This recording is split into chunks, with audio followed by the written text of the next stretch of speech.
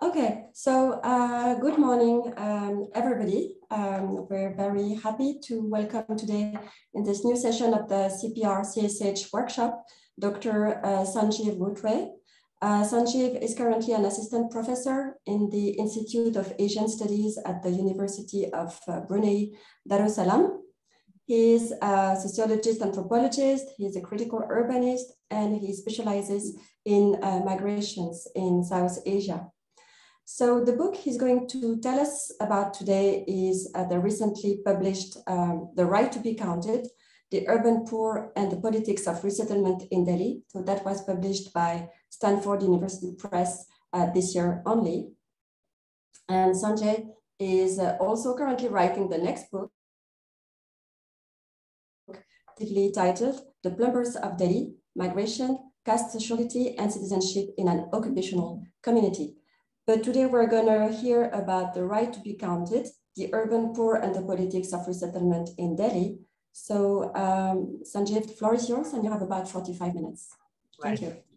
Right, thanks. So thank you for inviting me to give this book talk. It is indeed a great honor to be part of the CPR CSH Urban Workshop Series. And I'm really delighted to have this opportunity to share some of the main arguments of my book. Titled The Right to be Counted, the Urban Poor and the Politics of Resettlement in Delhi. Over the last decade, I've been researching about how the poor migrants from various parts of India claim a host of citizenship rights in Delhi, especially in the context of widespread demolition of their settlements. Based on this research, my book contributes to scholarly and public debates on the contradictions between state governmentality and the citizenship projects of the poor themselves. In so doing, I explore how the planning process contributes to social suffering, but also the logic of resistance and the cultural idioms of political mobilization, which emanate from the processes of displacement and resettlement in Delhi.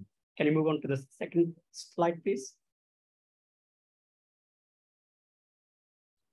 In order to compare and contrast the modalities of state calculative governmentality enshrined in the urban restructuring processes and to trace the logics of political mobilization among the urban poor, I have chosen a Jhuggi Jhopri settlement, which I have labeled as Gautam Nagar Jhuggi Jhopri settlement, a transit camp, which I have designated as Sitapuri transit camp, and a new resettlement colony, which I have named Azad Resettlement Colony for ethnographic study.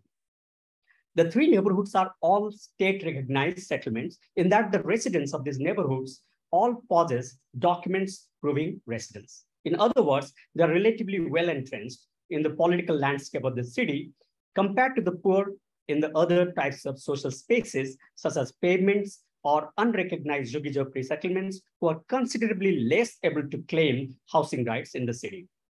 I make my arguments about numerical citizenship based on 25 months of ethnographic and documentary research, 22 months between November 2009 and August 2011, and 3 months between June and September 2017 in these three neighborhoods and a range of state institutions.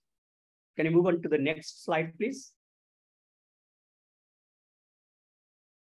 But let me first explain what I mean by numerical citizenship. Many of Delhi's urban poor transition from being migrants in the city to residents in unidentified Jhuggi Jhopri settlements, that is precarious and improvised hutments, to residents in state-recognized Jhuggi Jhopri settlements, transit camps, or resettlement neighborhoods. Once they settle in a state-recognized Jhuggi, they come under the purview of state regulations and calculations.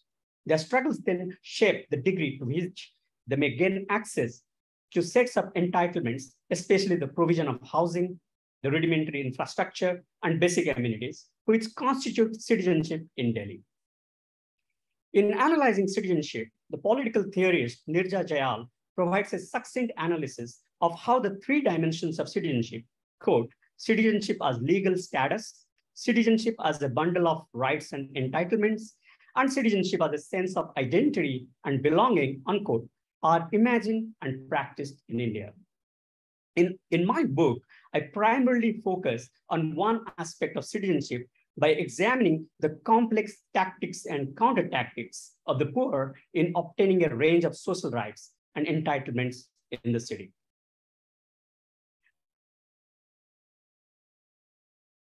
Political and economic relationships, even as they forge and build kinship networks and develop alliances of solidarity across a political and social spectrum in their struggles to gain a foothold in the city.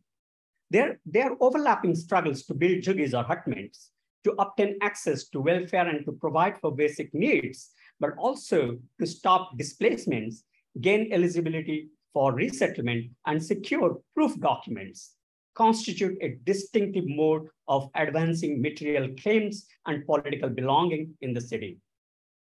At the core of these struggles lie incremental efforts to gain visibility from the local stage. The right to be counted describes this process of claims making as a struggle for numerical citizenship, or the struggles to be counted and for a political community of the poor to assert its numerical strength.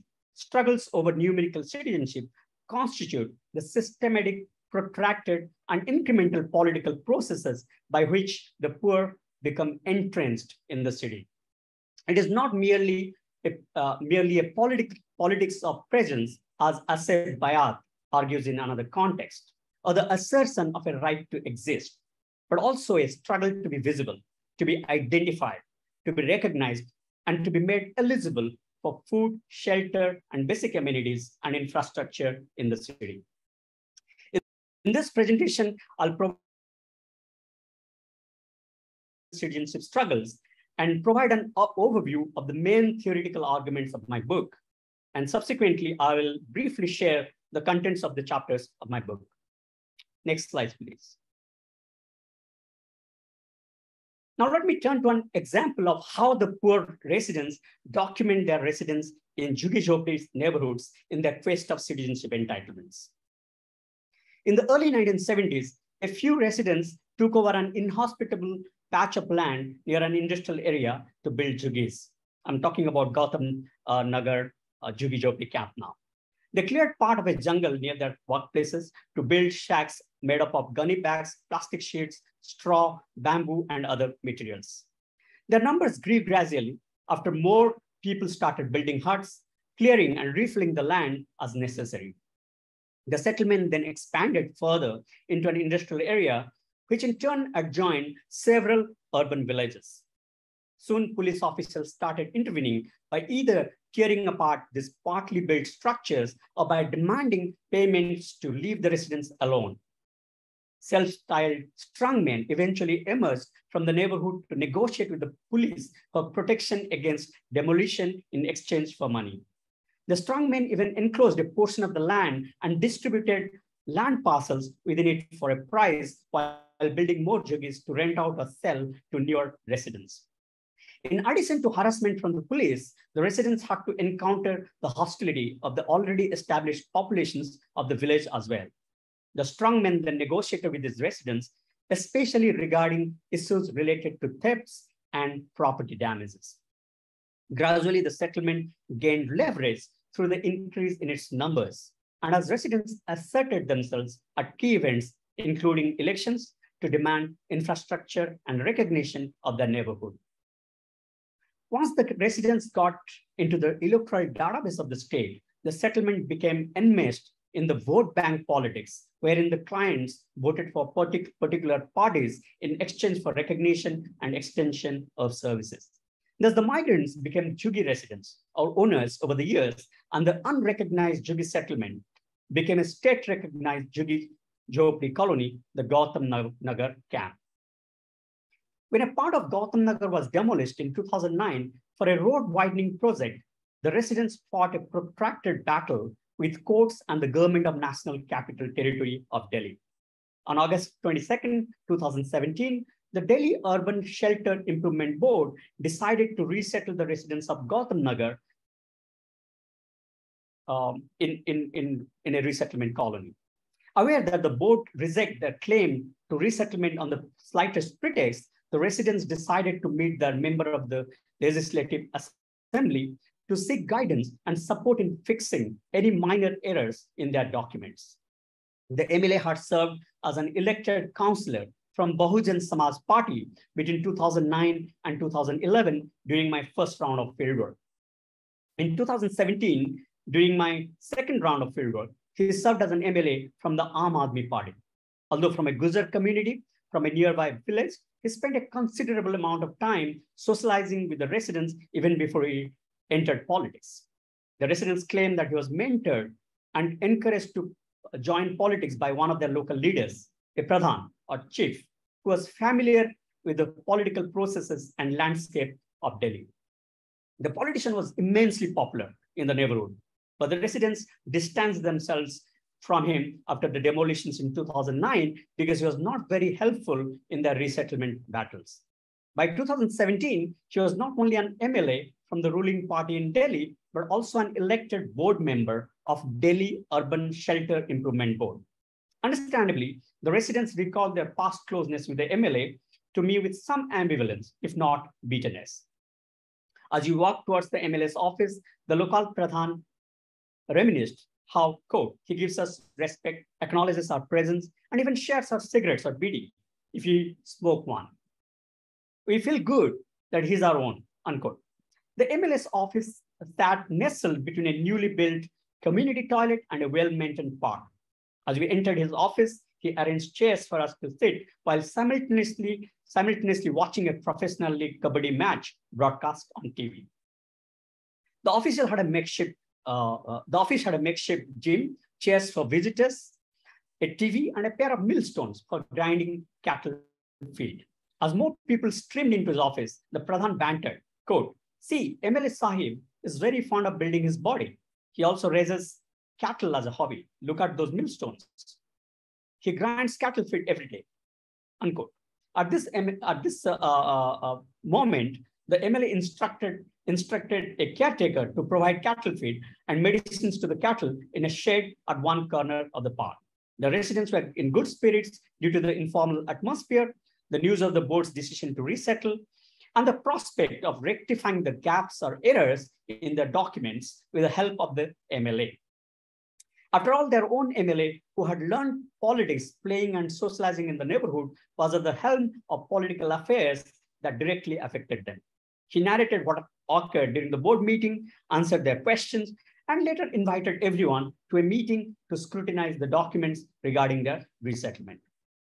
The meeting was called for the following Sunday to address the alarming documentary challenges that beset them. The documents, which are referred to as proof documents by both residents and various state officials, provide knowledge about the numerical presence of the residents from a particular year and are necessary for them to be eligible for resettlement and basic amenities.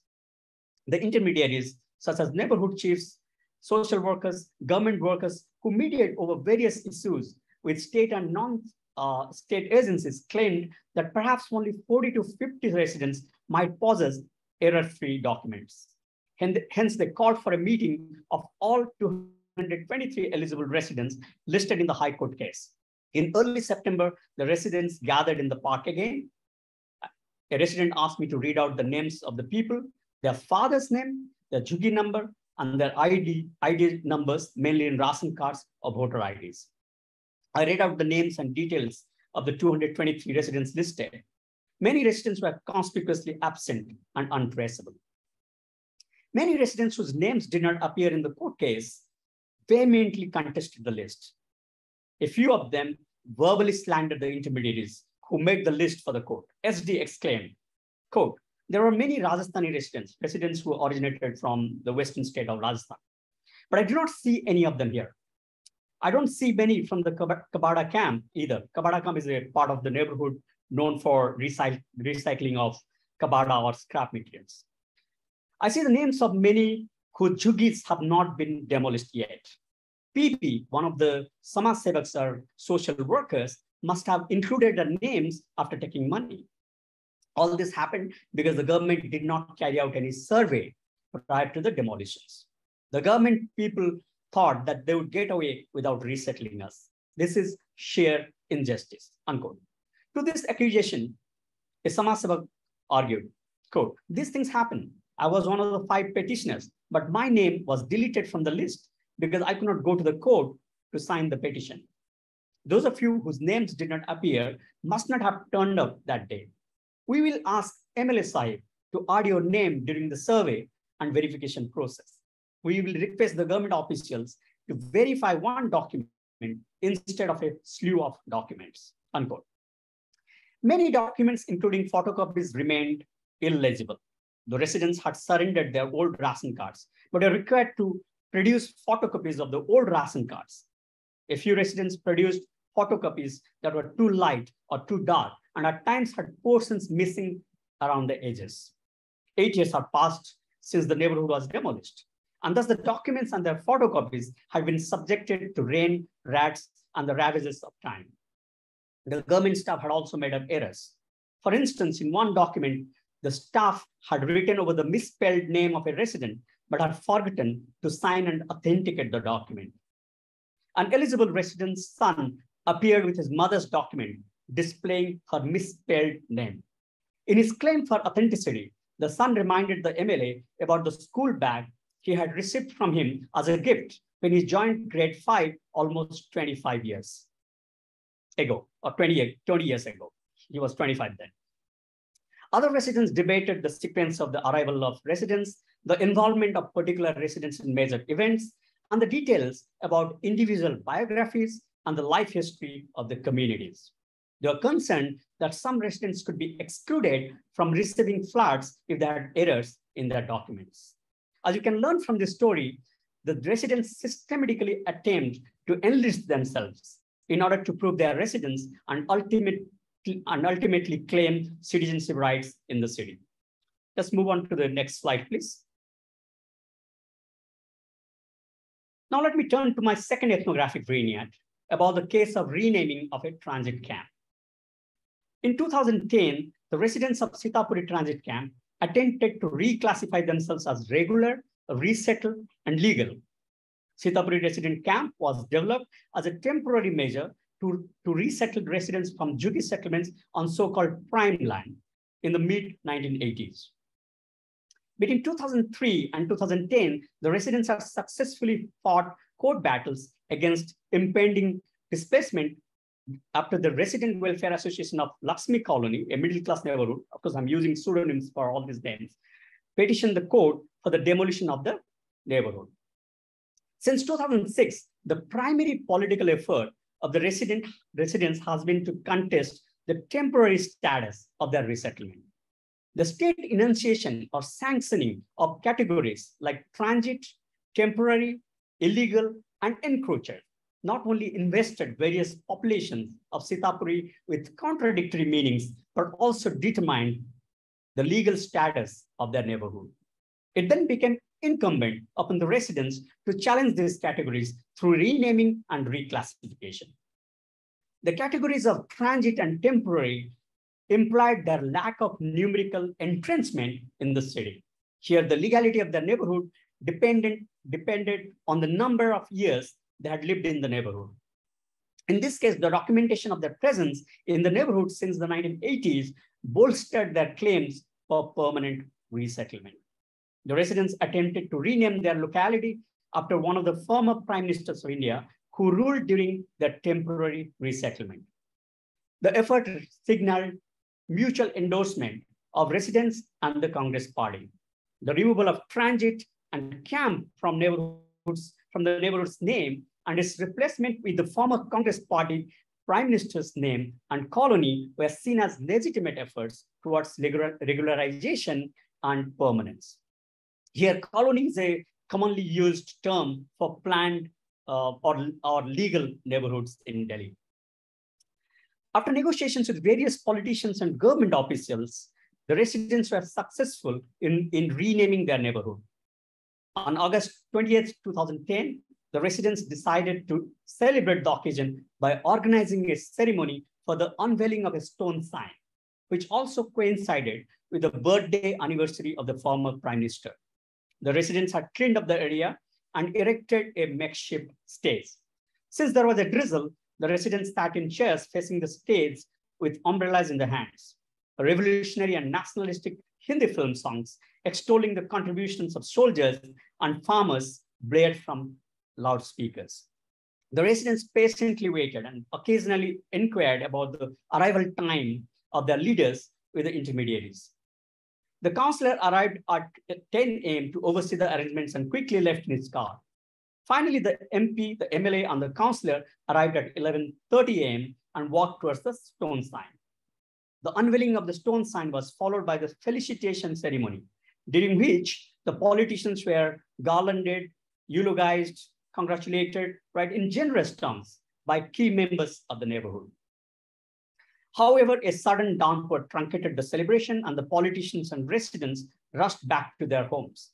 Despite being cut short, the renaming ceremony contributed to a semblance of regularization in the neighborhood, which in turn created optimism for the poor. After all, the Congress Party MP, the MLA, and the councillor were the ones to officially rename and unveil the stone sign bearing the new name. I was asked to take pictures of the event and circulate them to 2 or 3 key members of the locality. When I went to meet some residents with printed copies of the pictures, a Pradhan noted, quote, "The day the members of the government come to demolish again, I will show these pictures to the MLA and ask him why he had to carry out this tamasha or drama of renaming before," unquote.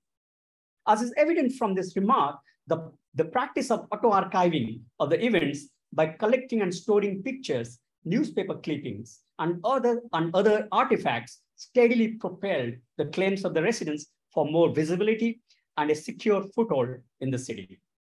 Next slide, please. Finally, let me share my third ethnographic vignette to provide the grounding for my theoretical arguments. The residents of the Azad Resettlement Colony, who are considered displaced eligible residents of Jhuggi-Jhopdi settlements across the city, have held countless dharnas or peaceful gatherings in front of the Chief Minister's house since they are resettled in 2000, demanding various basic amenities, including water, bus services, and garbage disposal.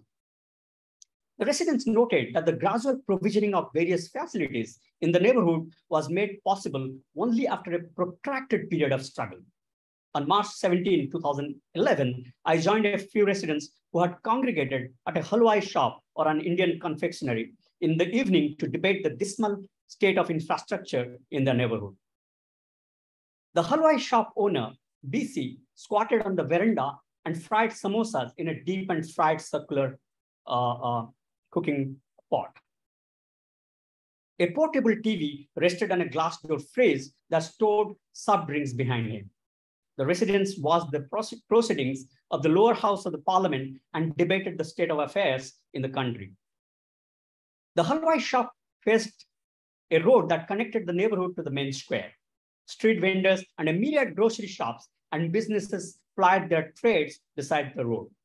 The hustle and bustle of the neighborhood was evident as many residents descended from the main square and lanes and bylanes of the neighborhoods to shop or make a leeway to their way home. A garbage dump in an enclosed concrete structure stood across a park which was barely 100 meters from the halwai shop.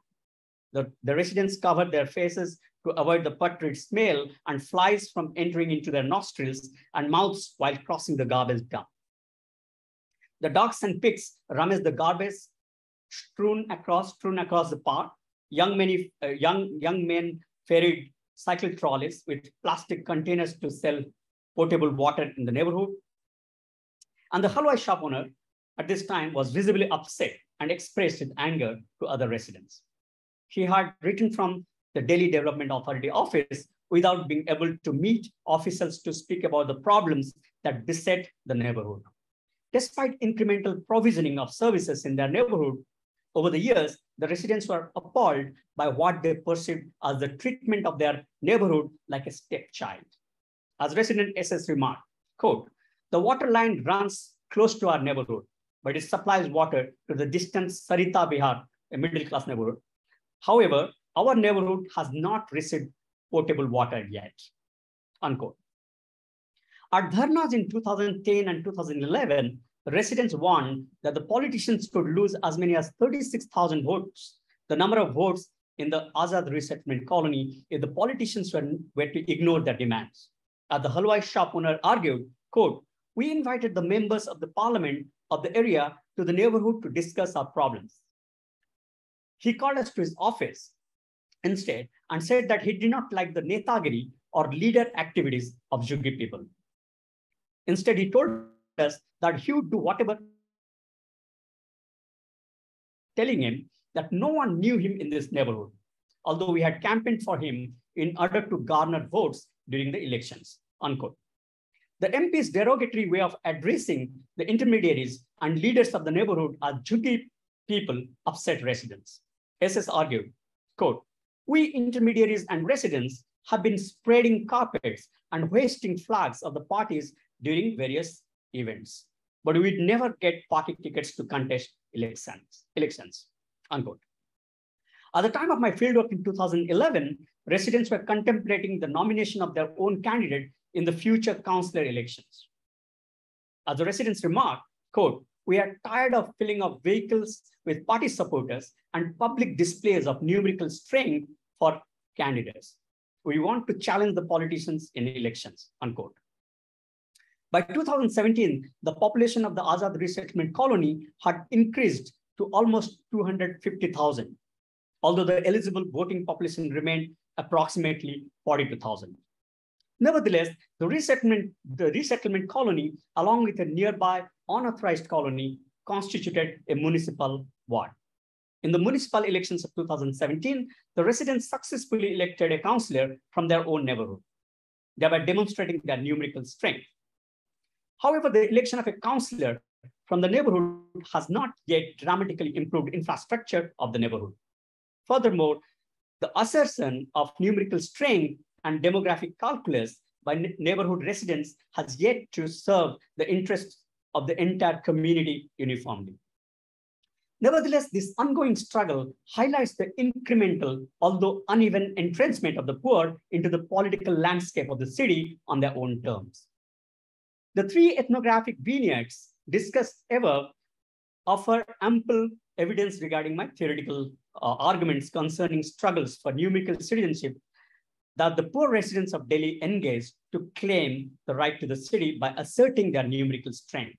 The legibility, visibility, and gradual entrenchment of these poor urban residents lie at the heart of a variety of incremental struggles. The poor build and navigate a multitude of relationships and social divisions and forge political connections in their claims-making endeavors.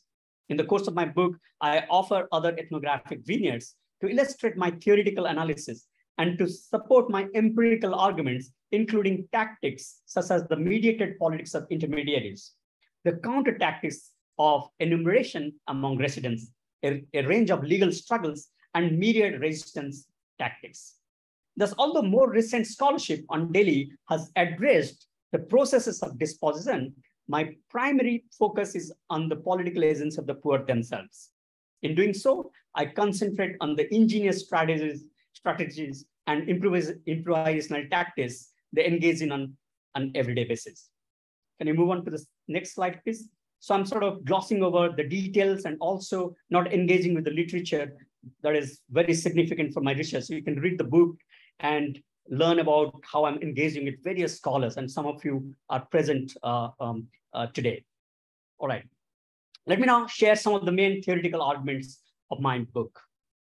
On one hand, the lives of the poor migrants are constrained by numerous numerical calculations of the state.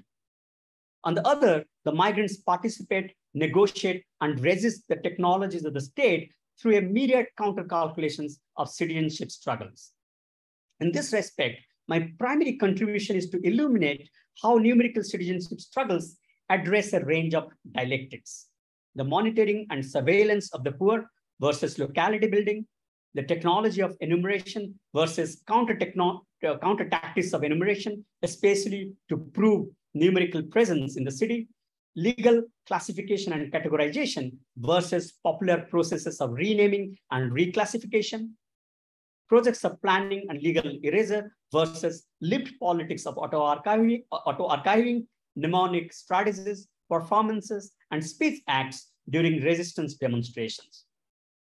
In this light, I'm in conversation with a range of scholars working on the cities of the global South, especially Partha Chatterjee, James Holston, Ananya Roy, Asha Gretner, Solly Benjamin, Asif Bayat, and Emma Tarlo. However, I'll not engage with the scholars in this talk in the interest of time. My empirical insights concerning everyday political practices and citizenship struggles do not advance a normative theory of citizenship. I consider how the practices of the poor challenge a universal theory of citizenship. This challenge is especially pronounced when the locational disadvantages of the poor in various settings call for empirically grounded theorizations. In this light, I argue against a fetishization of the state as the dispenser of normative rights as conceptualized in liberal political theory. Instead, I contend that the state is neither the fountain of rule of law and social justice, nor an unaccountable entity from the perspective of the poor. Rather than the application of a normative set of rules and rights, I observe a shifting conception of rights and social justice with respect to the governmentality of the state. In this respect, I adopt a relational and processual approach to understand the politics of the poor in Delhi. I locate the struggles within an ensemble of social relations and institutional arrangements in Delhi in order to fully understand the politics of the poor. I examine how the agency and political consciousness of the urban poor help them claim citizenship entitlements. As I show throughout my book, the struggles of claiming citizenship entitlements are historically contingent and contextual. Numerical citizenship struggles draw on the commissions and omissions of various state agencies. The various organs of the state adhere to different principles of governance at different points in time, thereby creating a space for participation, negotiation, and resistance to state policies. Rather than keeping the state at arm's length, as suggested by James Scott in another context, the poor attempt to embed their citizenship struggles within various structures of the state. In order to be state recognized, a Jhuggi Jhopdi settlement needs to house at least 50 households to begin with. In building their numerical strength, the poor engage with the vagaries of the police and municipal authorities initially, and then steadily enter into the field of electoral politics to advance citizenship claims. Displaying numerical strength remains an important aspect of mediations in the field of patronage politics. In this regard, the poor struggle to enlist themselves on the electoral rolls in order to be part of the political processes. In asserting numerical strength, the struggle for citizenship is premised on the documentation of a population's numerical presence in the city. I'm just not talking about numerical strength, but also the issues of eligibility and legibility, how they document themselves. That's also very key, right? So the poor become eligible for a panoply of citizenship rights in the city only upon the production of the proof of their presence from a particular date. The poor deploy ingenious strategies to obtain proof documents and contest arbitrary methods of classification that divide potential beneficiaries as eligible or ineligible. This entails processes of authentication and counterfeiting, which contest numerical calculations of eligibility, as well as processes of self-enumeration to challenge state enumerations, which are often, deflated accounts of the state, right? That not many people live in this neighborhood. So numerical citizenship struggles draw on legal struggles to undermine state classifications and state numbers and state categorizations. The poor contest legal classification through mundane struggles and performative demonstrations in front of government offices, street corners, and neighborhoods. In these demonstrations, which are simultaneously peaceful and militant, the poor make use of their affective ties to manufacture specific cultural idioms of protest. Such performances subvert the imposed categories and subjectivities of illegality and ineligibility and draw upon a repertoire of forms of protest. As I show throughout this book, numerical citizenship struggles constitute a performative politics that engages various idioms of speech acts and public performances. These struggles are shaped by forms of speciality, social cleavages along the lines of caste, income, gender, regional origin, and community networks, and by the involvement of activists and interlocutors. Those numerical citizenship struggles involved an ensemble of individual and collective contentions that draw on the expediency of political mediations, negotiations over documents and inscription, legal battles in the courts, and a variety of performances of popular resistance. These struggles encompass a universe of politics that is counter-calculative, and they draw on shifting affective ties, interactions, and demonstrations among poor people, their allies, and their representatives. The social relationships and affective ties among community members change over time. The dynamic spatial and temporal dimensions of the struggles shape the transformation of social relationships, political arrangements, and domestic bonds that emerge from demolitions and resettlements. The political subjectivities of the poor are continuously reconfigured in a dialectical relationship with state policies, especially when welfare and resettlement policies are being enacted. Furthermore, the change in political regimes and legal discourses and practices underpin the modalities and outcomes of politics. Throughout the course of this book, I show how the quest for numerical citizenship is not homogeneous or unilinear, but rather uneven and multi-level. Can you move on to the final slide, please? Now, let me briefly share with you the contents of my book. In chapter 1, I provide a historical account of the formal, abstract, and largely depoliticized character of planning regimes in Delhi. I trace the shifts in the parameters of planning and the technologies of statecraft in the implementation of the calculative protocols. I analyze how an attempted passive revolution in urban planning, a reformist agenda to redistribute urban resources, was subverted by Jugi demolitions policies during the implementation of the first master plan. Subsequently, I analyze how urban planning facilitated the expansion of capital accumulation and spaces of leisure for Delhi's middle and upper classes, and enforced surveillance and ameliorative strategies for the poor. In chapter 2, I analyze the ideological and practical motivation that underlie the planning of demolition and resettlement to begin with. Then I examine the social suffering endured by the poor as a result of the structural violence of demolition and resettlement in order to provide the context to analyze the numerical citizenship struggles in Delhi. In chapter 3, I examine how various kinds of intermediaries mobilize a kind of arithmetic calculus, that is an assessment of the numerical strength of the poor in the neighborhoods to demand space and infrastructure in the city. I address the tactics and techniques of 3 kinds of intermediaries: neighborhood chiefs, self-fashioned social workers, and lower-rung government workers who originate from and act on behalf of these informal settlements. The intermediaries possess a range of forms of capital and are defined by social identities and diverse sources of legitimacy and motivations. I explore how these intermediaries negotiate various claims by offering personalized services and demanding differential treatment instead of abstract and liberal justice by engaging in numerical citizenship struggles. In particular, I examine the role of intermediaries in establishing Jugi settlements, fighting against demolitions, and advocating for basic amenities and resettlement rights. Finally, I investigate how alliances and solidarities are formed for the redistribution of rudimentary urban amenities and explain how the specific idioms and strategies of intermediaries entail various forms of exploitation, gendered exclusions, and dependencies.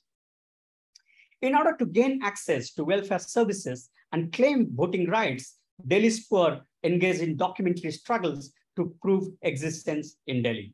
Chapter 4 examines how numerical citizenship is claimed, negotiated, performed, and realized through various documentary, inscriptive, and enumeration counter-tactics. Here, enumeration counter-tactics include letter writing, office visits, self-surveys, the solicitation of information through the right to information policy, as well as the processes of authentication and production of counterfeit documents.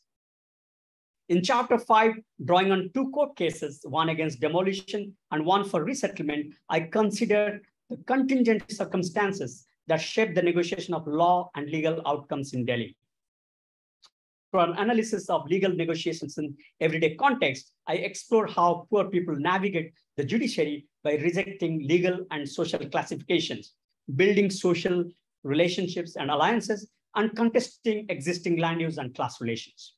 Through an ethnographic study of the judiciary, I provide an understanding of how the law is lived, encountered, and challenged in low-income neighborhoods in Delhi. In this chapter, I show that the distinctiveness of legal cases offers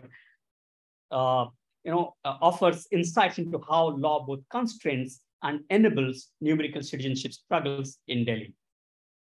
With a focus on various exclusionary processes of urbanization and urban policies, Chapter 6 examines the cultural idioms and performances of resistance employed by Delhi's urban poor in citizenship struggles.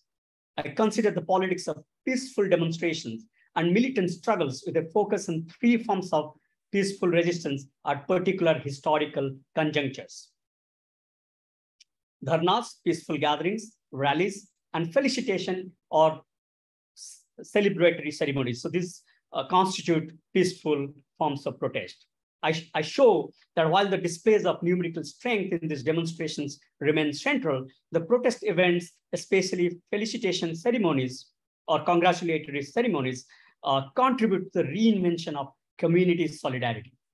In contrast, I show how militant protests are intelligently calibrated and mostly symbolic in nature, although they may entail direct verbal or physical attacks on specific targets. These forms of militant protest include gherao, which means encirclement, rasta roko, which means road blockades, and julus, which means marches. Then finally, the conclusion explicates why the idea of numerical citizenship has analytical purchase. By evaluating theoretical and empirical resonances with the struggles of the poor in other megacities, I offer a distinct approach to understanding citizenship and the right to the city. In identifying the merits and challenges of numerical citizenship, I emphasize the significance of the demographic calculus, the contingency of collective solidarity, and the range of improvisational tactics for establishing numerical presence in the city. In so doing, the theory of numerical citizenship that I propose is attentive to the dynamic nature of social spaces, the temporal dimensions of struggles, the salience of social divisions and alliances, and the heterogeneity of state practices that remain critical to understanding the political agency of the urban poor. I concluded some remarks on how recent legislation passed by the Indian government, the Citizenship Amendment Act, and subsequent plans to register citizens is affecting citizens or residents in my field sites, and the implications for the struggles for the right to the city. I'll stop here. Thank you very much. Thank you very much, Sanjeev. That was a very lively, rich, and clear presentation. And I think it really makes us feel like reading this fascinating book. So, Aprajita, I don't know how we proceed. I can see that we have already 2 questions in the Q&A. I certainly have a number of questions myself. How should we start? We sort of take some of the higher, like sort of more theoretical questions sort of in between, but I mean, we also start with questions from which are not from the panel. So, but then again, I think Mukta's question is, I think, a good way to start off the discussion. And then we'll come to Shraddha and Matt, because I think they kind of follow from what Mukta is asking. Mukta, do you want to just ask your question and then we can let him answer and then. Yeah. Thank you, Aprajita. Sanjeev, thank you so much for that wonderful presentation. I'm sort of speaking to the central tension of, we all know that these communities are certainly not homogeneous, and you've already pointed out in your presentation, especially the case that of the demolition and resettlement, the first case of how certain communities tend to get excluded, or certain individuals tend to get excluded, and there may be sort of identity aspects to those exclusions. So how does this actually work? When we talk about the concept of numerical citizenship, does this question of numbers or asserting asserting the numbers in the community actually propel communities towards some forms of inclusion, or do the inner fractures persist despite this? I know this is, you brought this up in your concluding comments, but if you could speak a little more to how this tension actually works out, and is there any can we hope that numerical citizenship is a way towards some form of inclusion where communities themselves would like to bring in traditionally marginalized groups in order to bolster their numbers and bolster their claims? Thank you. That's a great question. And it's a very, very relevant question, especially because of the Citizenship Amendment Act. Right? When I'm talking about numerical citizenship, the presupposition is that this is working out, in a democratic setting, right? So when the state becomes ethnocratic, to use, say, or in ethical terms, then perhaps it will have some other challenging issues. Of course, all through the book, I'm showing how fractured these sort of communities are, and of course, this is a politics of inclusion, but it also borders on various kinds of exclusions. I'm emphasizing on the formation of communities in these neighborhoods. So that's one of my key findings. So it's all about a quest for collective solidarity. I'm not talking about the additive nature of numbers who come together and protest during an event or voting in the elections, but rather I'm talking about locality building and how locality building is so central to collective solidarity. Now, what happens during certain conjunctures? For instance, the conjuncture we're witnessing today, right? A constellation of various kinds of forces shaping our politics in very exclusionary ways, right? So perhaps the theory has to attain to that, right? And I actually interviewed some of my residents after the Shaheen Bagh protests and over phone, because it was the time of pandemic, and I clearly saw that that there are fractures, and if you read my conclusion, I have a section in my conclusion. So it clearly shows how collective solidarity is so tenuous, right? So it's a politics of inclusion, but it's also bordering on various kinds of exclusions. When I talk about documentation, when I talk about the poor's ability to counterfeit documents in order to steadily propel their states, right? Ironically, sometimes the authentic documents are not accepted by the state, because there are some errors, right? So there are many interesting issues, and if you read my chapter 4, that talks about documents, and it shows how arbitrary, exclusionary the state practices are. But nevertheless, the poor have to be counted. The poor have the right to be counted. They try tooth and nail to be counted. So this documentation process is very salient, and that would also mean that there could be different kinds of fractures in the communities. I'll stop there. I'll just go on talking. This is a very key aspect of my work. Thank you. Oh, sorry, Mukta. Now, before we go to Shraddha and Matt, we don't give out personal details of the speakers. You're welcome to get in touch with CPR and CSH for questions that you might have to speakers, or reach him out on Twitter or something, and then he can decide to get in touch with you. All right, Shraddha, I'm going to ask you to speak up. First, I'll look for you. Yeah, I have allowed you to talk. Shraddha Jain, can you? Yeah. Am I audible? Yeah. Yes. Thank you so much for the presentation. I was just wondering, at many occasions you have mentioned about leaders being chosen from within the communities, within these colonies. So I'm curious to know how was the extent of political rights that the residents had, like in terms of voter cards. So why I ask this is that also gave them the political traction to come together and bargain for their rights. So some of them may be first generation migrants or maybe second generation migrants. So how do you place them in these aspects? Thank you. Can I respond? Sure. Thank you.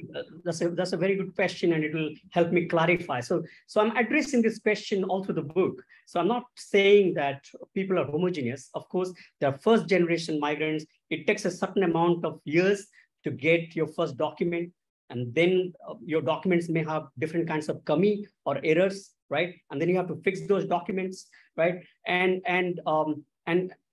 the phenomenon of under-enumeration is so rampant in these neighborhoods. It's really colossal. So, and also people who are renting jugis, for instance, they are not eligible. Of course, the Aam Aadmi Party has now has a populist policy to extend resettlement rights to renters, right? Nevertheless, they may struggle to get documents which will attest their sort of residence in any particular neighborhood, right? So so these are very critical issues. I'm not saying it's a unilinear sort of homogeneous process that poor migrants come to the city, and in 5-6 years they would become citizens with a panoply of rights and citizenships, right? Citizenship, right? I'm not saying that. Nevertheless, I'm saying that okay, we have to perhaps move beyond an analysis of disposition and to examine what exactly happens when political regimes change, or what happens in a democratic, within quotes, setting. How do people obtain their rights? So it's a situated theory of citizenship in a sense, right? It's a contextual, contingent theory of citizenship, very, very attentive to conjunctures. I'm very, very careful about these factors. So I'm not remembering the kinds of fractures, the kinds of issues that I deal with in detail in the book regarding ineligibility. But if you kindly go through the book, perhaps you'll have a better sense of what I'm trying to argue. But thank you for your question. That was really great. Thanks. Looking forward to reading the book. Thanks, Sanjeev. Matt, I've allowed you to talk, I think. Hi. Hi, can you hear me? Yep. Yes. Oh, great. Thanks, Sanjeev. That's really excellent work, and I'm looking forward to seeing both the books, hopefully. I just wondered if you could say a little bit more about the role of data and technology in the situations you look at, and how that might have changed over time. Thank you. Right. So when I did fieldwork, this process of digitalization hadn't come into effect. So they predominantly sort of work with paperwork. So basically, it's all about collecting documents, enumerating yourself, putting yourself on the list. Even Aadhaar card. I actually did an ethnography of surveys and documentation. So it was a very sort of interesting case in terms of how inscrutable these processes are for the poor to document themselves and all. So the question you're asking me, perhaps I need to do some extra work to show how digitalization and newer forms of technologies are coming into effect and shaping this entitlement rights. But mostly I dealt with bureaucracy and paperwork when I talked about documentation, when I talked about data, when I talked about enumeration.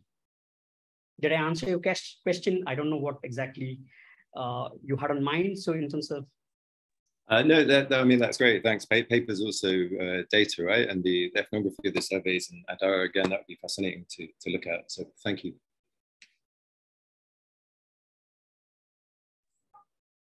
Okay. I think before we move on, Stephanie, do you want to just sort of discuss your questions, and then we can take on the Yeah. So Sanjeev, I'd like to ask you first two questions. I think one of the very interesting aspects in your work is that you have been observing these three settlements over a long period of time. And in what you said, of course, I could recognize some of the things I had observed when I was working on unauthorized colonies, more particularly around 2008, 2009, but also some things were really new. So these two questions are really in this context. So the first one is about intermediation. You have mentioned the strongman, you have mentioned the self-styled social workers or so-called social workers. And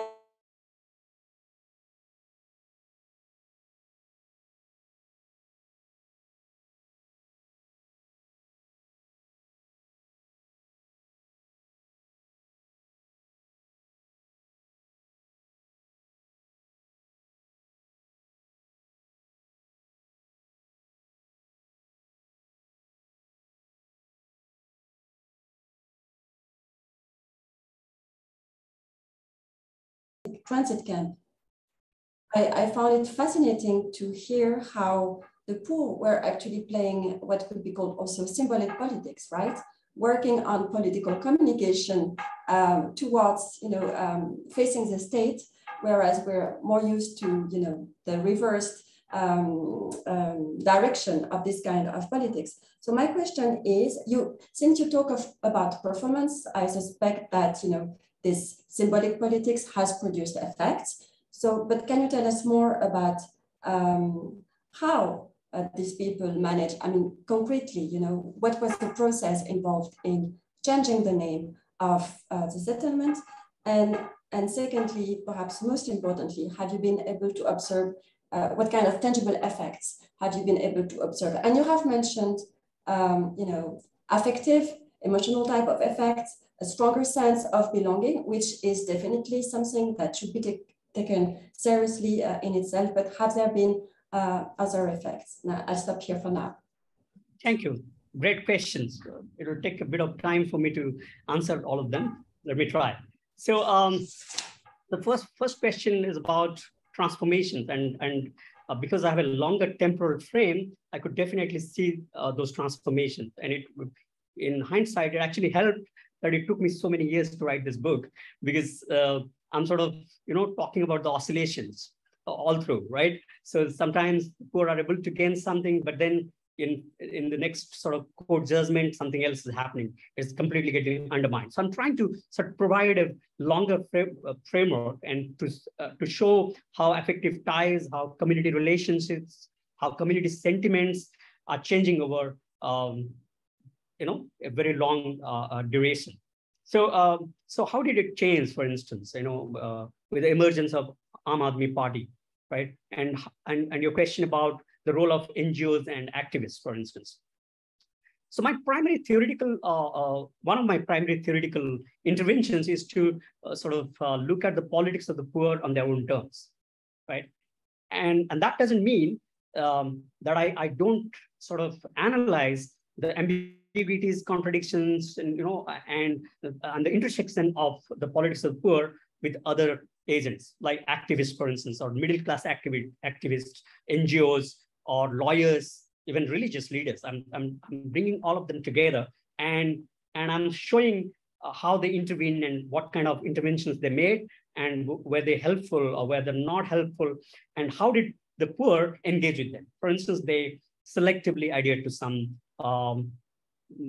suggestions and to the bewilderment of the activists. They were selectively adhered to certain advice components of activists and interlocutors. So I show that. But when I talk about intermediaries, I'm basically talking about intermediaries who emerge or who originate from these neighborhoods.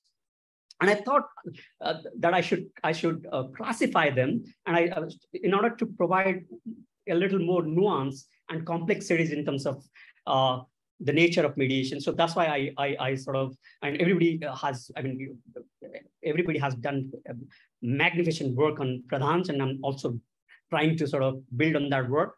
But I'm also showing how various kinds of intermediaries sort of differ from each other in these neighborhoods, for instance. And of course, their activities are overlapping, But if one sort of intermediaries are building on their political capital, irrespective of their caste and income, because you can find pradhans of each and every caste in neighborhoods, but social workers are mostly upper caste, intermediate mediators with a little bit of cultural capital who could interpret documents, And then I'm also talking about government workers, especially if they are working with the court as a peon or electrician, or and what kind of role they could play when they're blurring the boundary between state and society. And that's a lot of work on this, right? And how they leak information, what kind of help they can give to the community, as well as how they can, corner some resources. The paved roads are always in front of their houses, or so I'm showing all that. So, and of course it's changing over time because of old days, because of the party in power. Aam Aadmi Party had its own mediators, right? So I was so then I started seeing pradhans. I started interviewing pradhans of Aam Aadmi Party. So it's not the new politics as such. It's also retaining some old politics, the characteristics of old patron-client politics, despite the articulation of a newer self and newer politics of the performance and all. So it's still borders on some sort of patronage politics. About the performative dimensions of my work, or how did these performances have real effects? So I'm trying to have a holistic perspective. I'm not saying the performance would have the final say or overdetermine everything. Nevertheless, I also show how, for instance, when Sitapuri Transit Camp was targeted to be demolished, people performed and had these spectacles, and there are all these speech acts. Women stood on the rooftops and threatened to jump with the children. They cut branches on the roads and block the roads. And there are all these speech acts. All the naras or sloganeering that I talk about in the final chapter, and infected with particular cultural idioms. For instance, effigy burning, right? Delhi Sarkar is dead Sarkar, effigy burning, right? So all those things I show in order to claim, say, for instance, a certain citizenship. I remember, anyway, let me stop because there are details I'll be sharing otherwise. Finally, so what are the tangible effects they have? So the point is, they do have tangible effects. And so, of course, the reclassification and renaming of the neighborhood, I'm not so sure what tangible effects it has. Nevertheless, the idea is that you prepare yourself for another court battle if there's a case, right? So why did the government change our neighborhood's name? Why is it Dada, resettlement transit camp instead of why did they write resettlement? So these are ways they fought in the courts. And this is how, I'm drawing on Gurdev quite a bit in this chapter to talk about how these language games play out in the courts, and how they have real effects, right? Eligibility, ineligibility, how language has power, how they have real effects, and how that structures the views and verdicts of judges.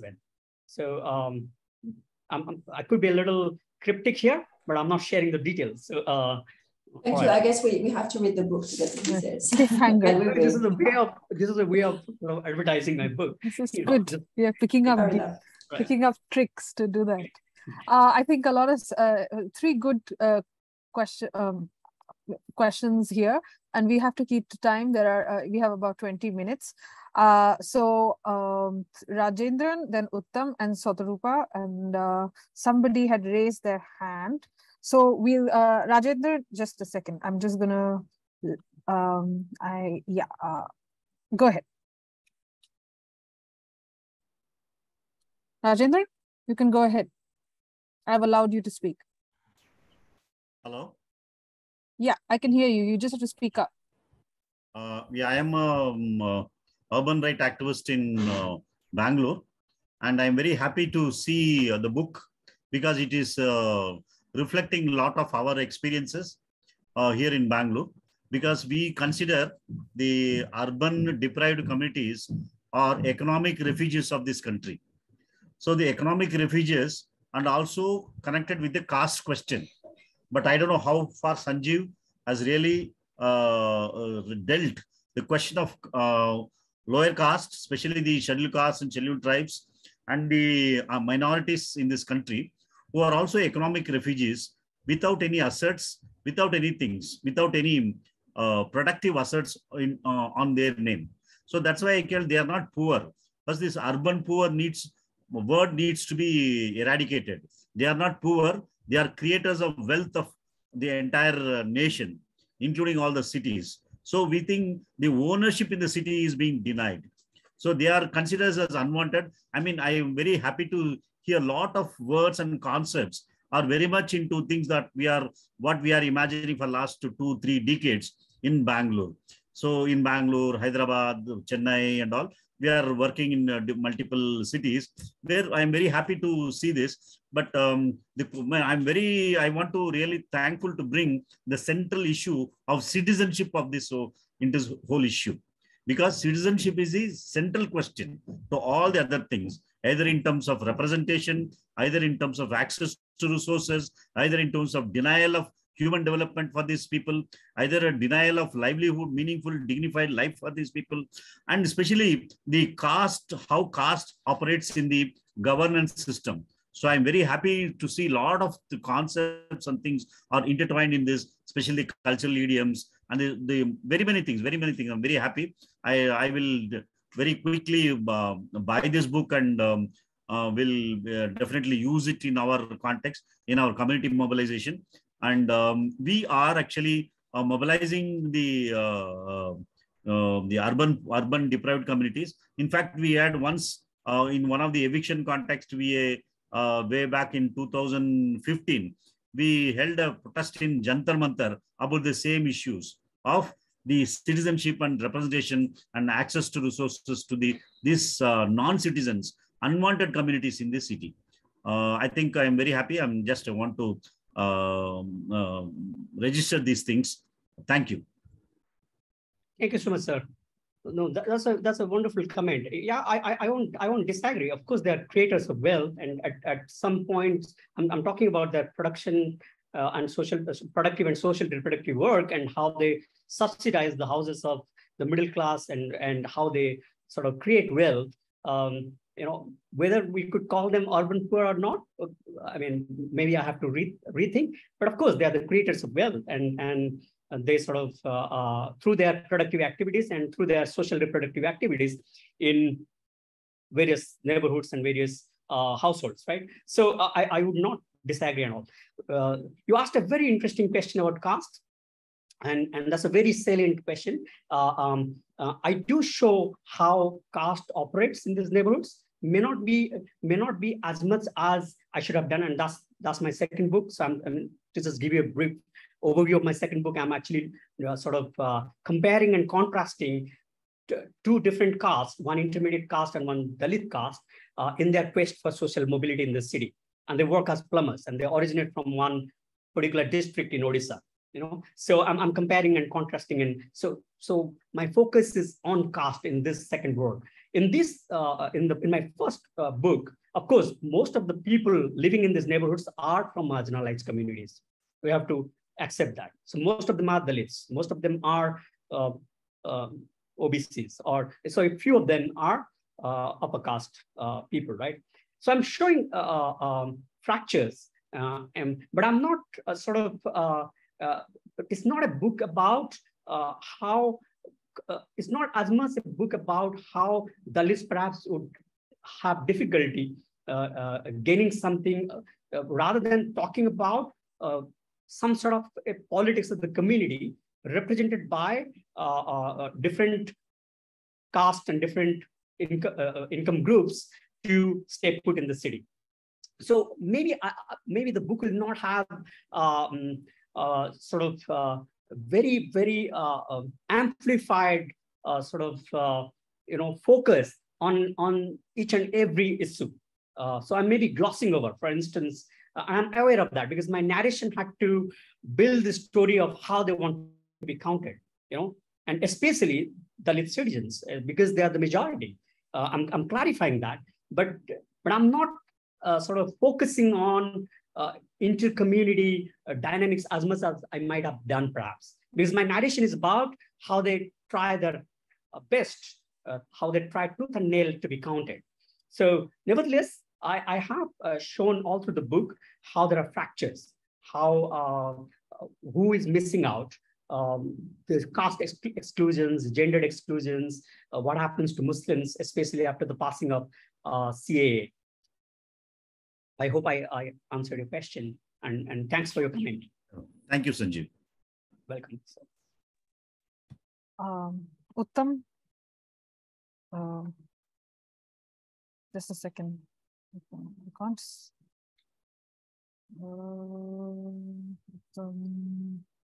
Is Uttam Singh not here? I think Uttam Singh has left. If you haven't left, then just raise your hand. Satarupa, I'm going to just yeah. Oh, I've allowed you to talk. Am I audible? Yes. So, good morning, Professor. That was a really nice presentation, and I'm also working in Delhi or in my PhD. So I think it will be very enriching for my work also, and I'm really looking forward to read the book. So basically, when I was listening, like I was hearing your presentation, I just have one question, like how you are conceptualizing community, because like as per my understanding, community is a term which has been defined from many approaches, from many perspectives. So I was thinking like whether you are addressing it as synonymous to colonies or like what, and in case you are like defining it as synonymous to colonies, so I would like to know, in case there are some variations, like you talked about caste, you talked about income groups. So what about the intra-community variations? So does that have any impact upon the numerical citizenship, upon the documentation process? So I would really want to know that. So thank you. Should I respond? Thank you. Thanks again. So, so when I talk about community, I talk about the contingent and contextual formation of a community. They're not given naturalized community as such. So how do you build a community despite divisions, despite a Kabada camp right opposite another lane, which is not the locus of recycling work, right? How do people across divisions come together? How do they draw on their intra-caste or intra-community solidarity to extend that solidarity for an inter-caste, inter-community solidarity to fight against a bulldozer, right? Because we have to understand that their identity is also emerging out of their embeddedness in particular stigmatized spaces. As one interlocutor told me, politicians may divide us, but the reality is that to survive here, you need Vaichara or brotherhood. Right? Could be sort of so. How is that brotherhood constituted? Of course, it's very it's a very tenuous formation of community. But I'm trying to sort of emphasize that they are not working or fighting as discrete individuals. Even when I'm talking about numerical strength, I'm not talking about the additive force of individuals coming together and demonstrating something, but rather how they build locality despite their divisions, and primarily emerging out of their shared stigma because they're embedded in particular spaces. Nevertheless, despite this, there are divisions. There are divisions. The CAA has fractured it further. The Dalits would perhaps lose out on many things. The contractors would invariably be, intermediate or upper caste, and the scrap sort of workers would most likely be Dalit workers. So there are differences in terms of income and all. But my narration has to do with how do they survive, or rather, what is their counter tactics, or what is their raniti, as people kept on telling me. So that's my main sort of contribution. Nevertheless, I'm attentive to what you're saying. So I'm trying to show how they are, and we have to remember these are very stigmatized spaces, and most of the people here belong to the lower rungs of our society, right? And they create wealth, but they are the poor, as one of our interlocutors told us today. Okay, thank you so much. Rachna, I'm going to allow you to talk. Go ahead.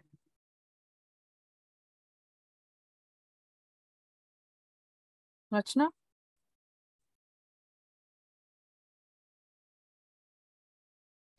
Hello. Hey, yeah. Am I audible? Yeah, go ahead.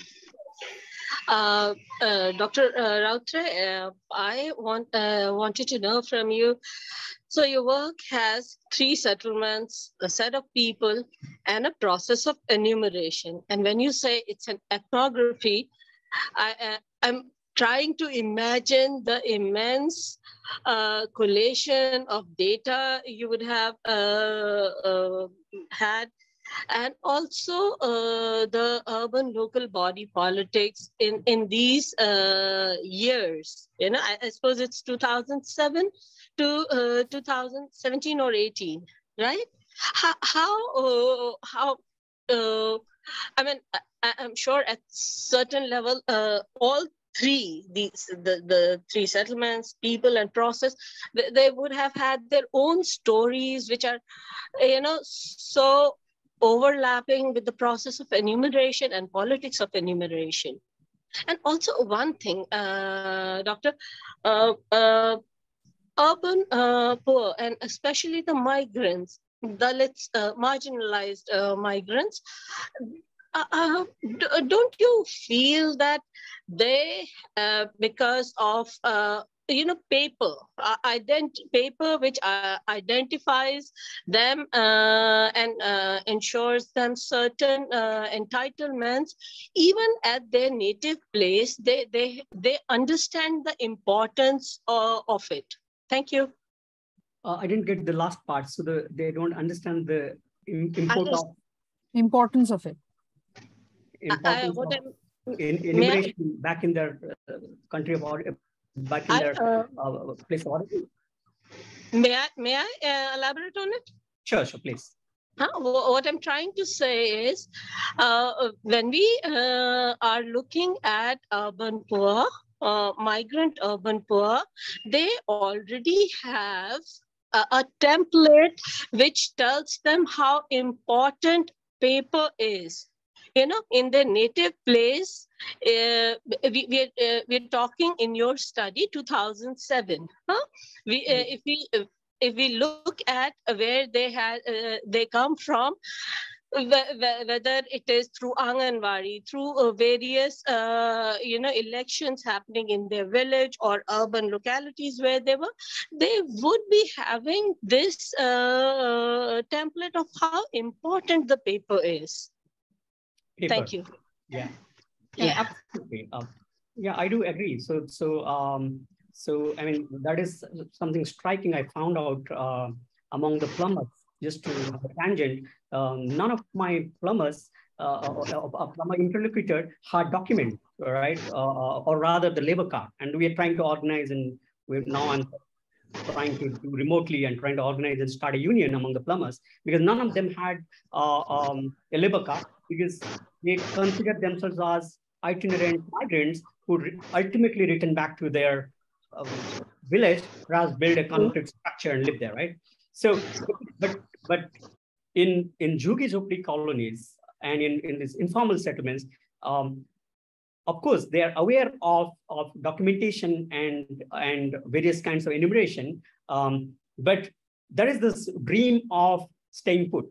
So there is this fight or struggle to gain something from the city or from the government. So that is the primary sort of focus.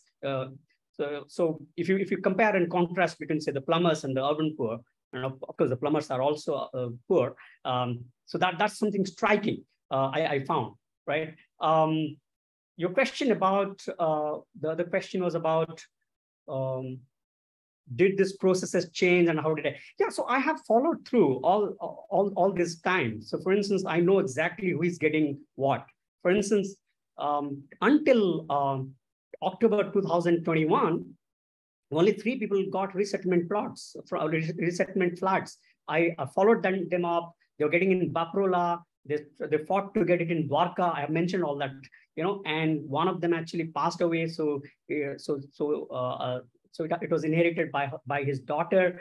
And now, so I have followed through that. And then I for instance, when they submitted documents, what are the issues, how they wanted to authenticate themselves, how they wanted to reconstruct their own biographies, that intersected with various events in the city, how they convinced that MLA to say that they really belong to the city.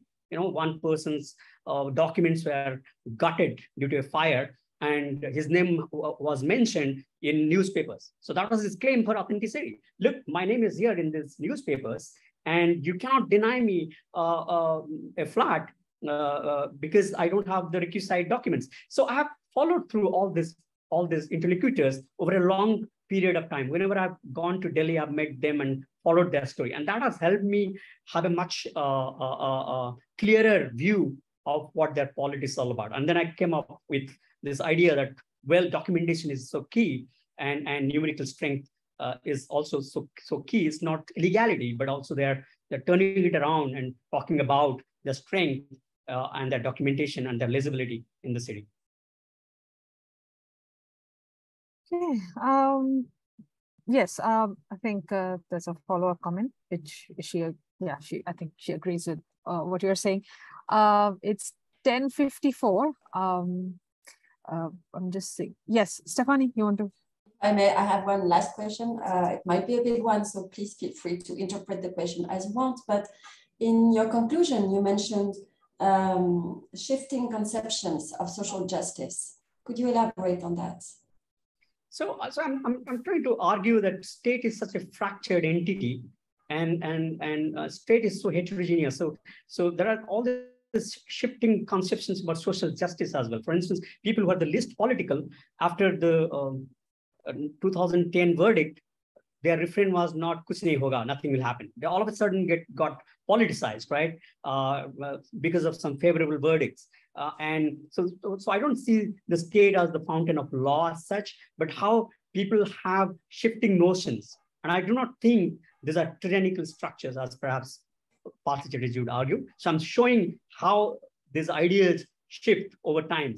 Neither the state is an unaccountable entity, nor it's kind of the fountain of the rule of law that, this is there, so you can claim it any day. I show how arbitrary and how absurd the process is. How counting is such an absurd process.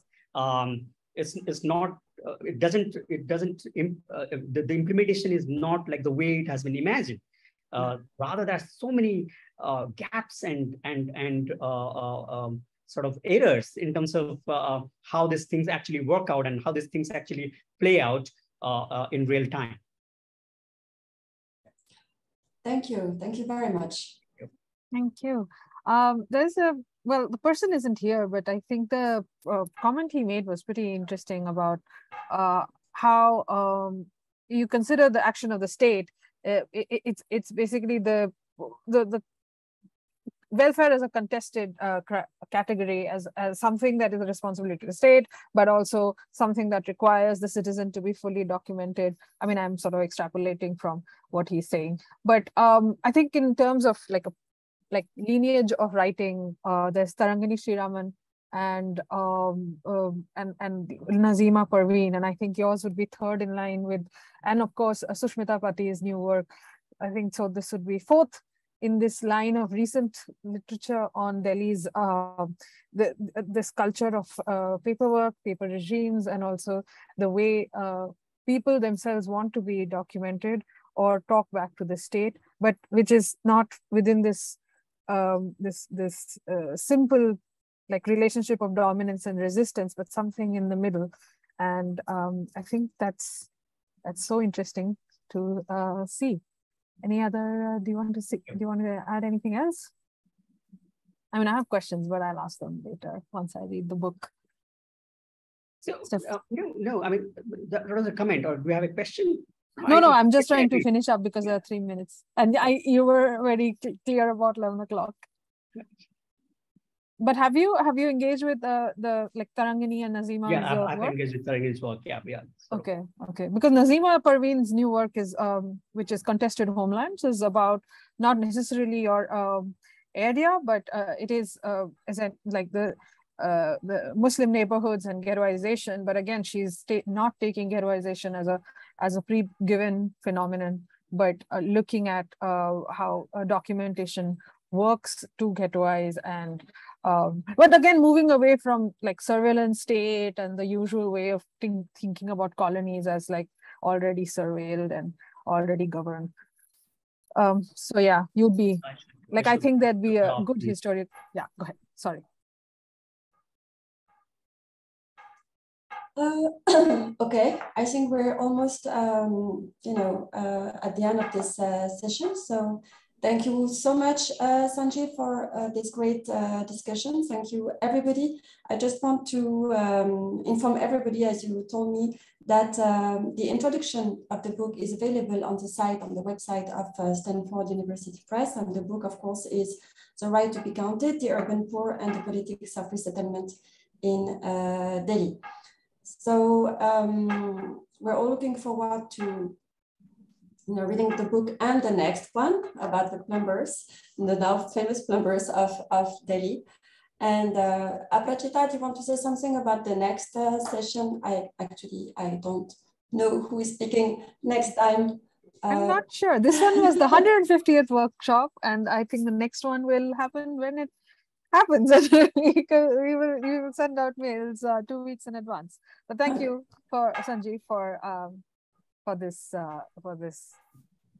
this event, and thank you for introducing the book on this form, like on this. You're very welcome. Yeah, okay, thanks. All right. Okay. Thank you very much. Bye bye, everybody. Bye. Bye.